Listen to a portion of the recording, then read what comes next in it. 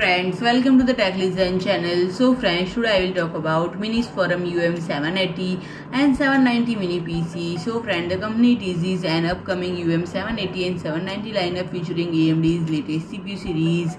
And friend, the last generation UM690 system pack Ryzen 6900HX CPU, but it shouldn't be surprising to see Generation 4 architecture upgrade to same chassis.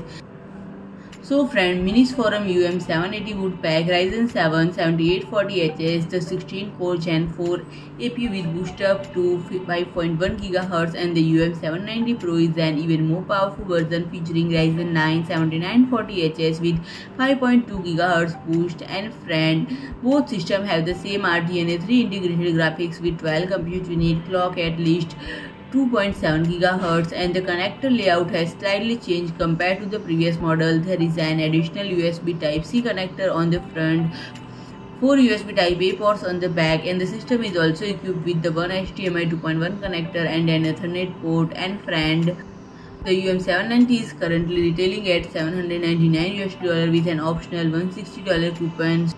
So friend, if you like my video, please do like, share and comment, and don't forget to subscribe my channel and press the bell icon.